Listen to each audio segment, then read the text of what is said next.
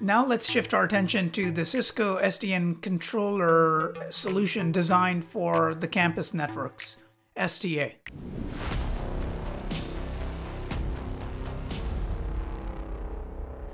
SDA stands for Software Defined Access.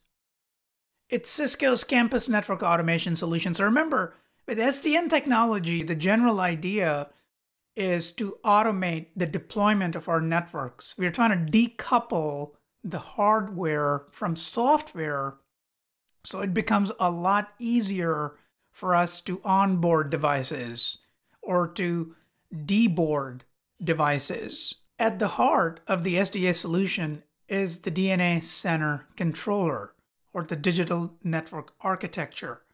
This is the brain of the entire solution. It's an appliance that provides a centralized graphical interface to design your network, add and configure devices, monitor your network and devices, and troubleshoot your network. So it's an all-in-one single pane of glass solution. SDA manages and automates campus infrastructure that includes both the wired and wireless. So if you have a desktop computer that's plugged into a switch via an Ethernet cable, that would be a wired device, as compared to a wireless laptop connected to your network. SDA brings it all together under a single pane of glass for management and automation purposes. And for those of us that are familiar with APIC EM, SDA is the next generation APIC EM. You may still have APIC EM deployed in your environment today, but APIC EM has now been phased out and it has now become DNA Center. SDA is composed of three components: the overlay, the underlay, and the fabric. Now, at this point, because I just wrapped up talking about ACI, I'm sure the concept of overlay, underlay, and fabric is pretty clear in your head, but I will still go slightly deeper because the idea of how the underlay versus overlay operates is a little bit different per SDN solution.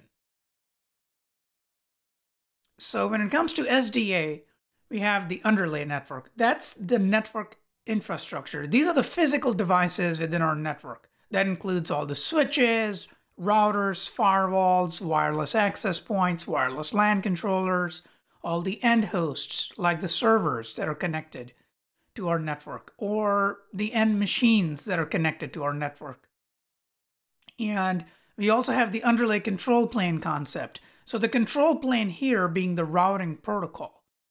In case of SDA, it's ISIS, could also be BGP, depending on the network we're trying to connect to, and the routing protocol supported by it, but that's all part of the underlay. And what we have on top of the underlay is called the overlay network. And the overlay network has its own overlay control protocol, which in this case is VXLANs.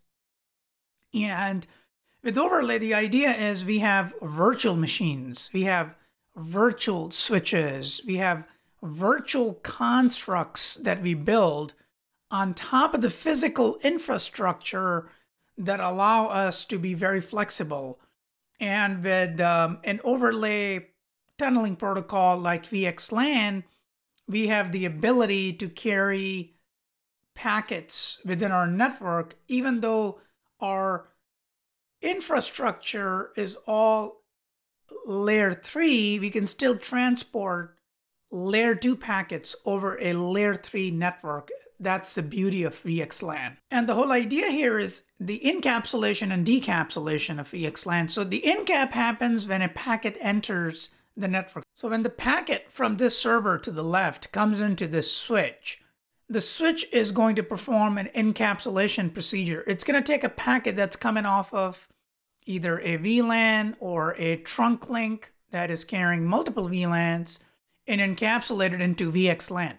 Now, throughout the fabric, that packet is going to be a VXLAN packet. But when it's ready to exit, let's say the traffic is destined for this machine right here, when this switch is going to hand the packet off to this endpoint, what it's going to do is it's going to go ahead and remove or decapsulate the VXLAN header and look at the VLAN information and move the packet along.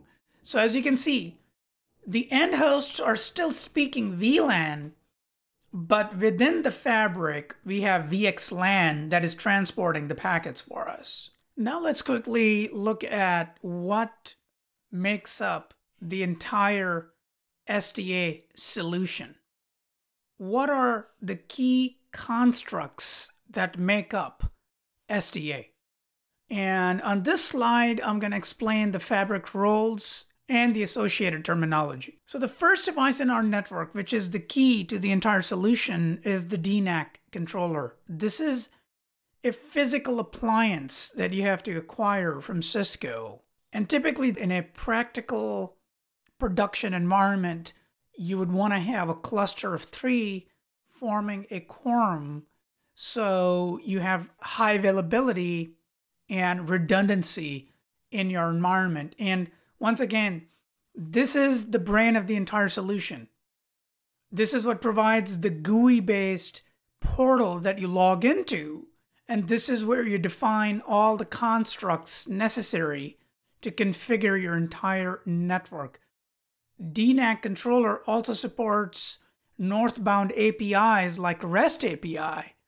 So if you're using tools like Ansible, Chef, Puppet, or any other automation tool of your choice to be able to program your network, whether it's spinning up switches or wireless LAN controllers or APs, it can all be automated.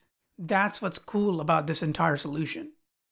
Instead of touching each device hop by hop, we use a centralized model for configuring the entire network. Now, the next component is ICE, or Identity Services Engine. Now, this is very important for the SDA solution to operate because users are authenticated by ICE and the security policy is configured in Cisco DNA. SDA helps ensure policy consistency by defining and enforcing policies preventing unauthorized access and user mobility. And another very important component of the SDA fabric is analytics engine called NDP. Stands for Network Data Platform. It's an analytical engine that collects information about networks via things like NetFlow and logging and SNMP. And it's just a centralized ingestion point for all of those monitoring/management protocols for deep visibility into the entire fabric. And it also has a little bit of artificial intelligence and machine learning built into it. So what does AI and ML actually mean, besides being buzzwords? What it ultimately means is we're trying to make our networks so intelligent that they mimic a human brain. So how a network engineer would actually troubleshoot and monitor the environment, that type of intelligence is built into the analytics tool called NDP. Next up is control plane nodes. And the control plane nodes are responsible for mapping the endpoint ID to different devices. And control plane nodes use Lisp protocol. And Lisp stands for Location ID Separation Protocol.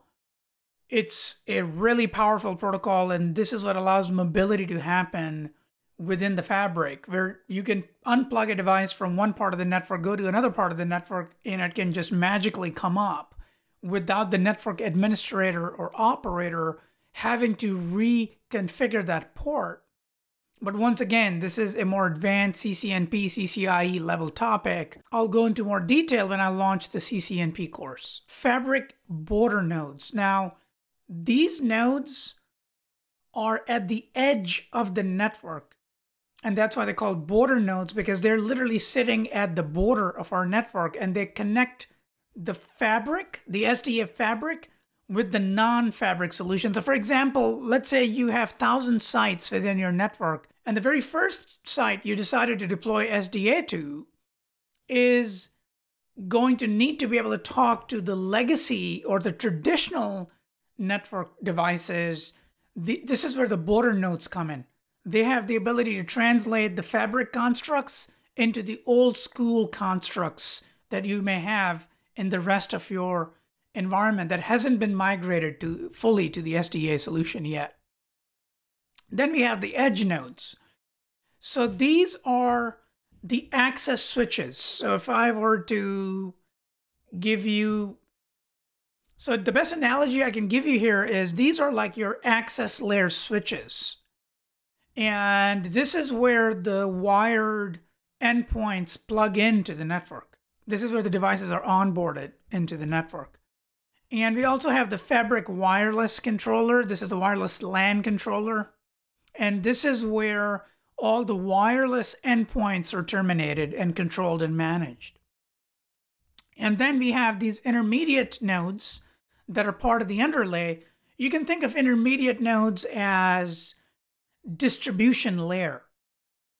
They do not participate in the overlay, but they primarily participate as an underlay, meaning they provide physical connectivity for the access layer switches to be able to connect up to the core or the fabric border nodes by being intermediaries, hence the name intermediate nodes. And once again, in a traditional layer 3 design, we have access, distribution, core. This is exactly what you can think of here in this design. Hope you enjoyed today's video. If you did, give me a thumbs up, hit subscribe, and I'll see you in the next video.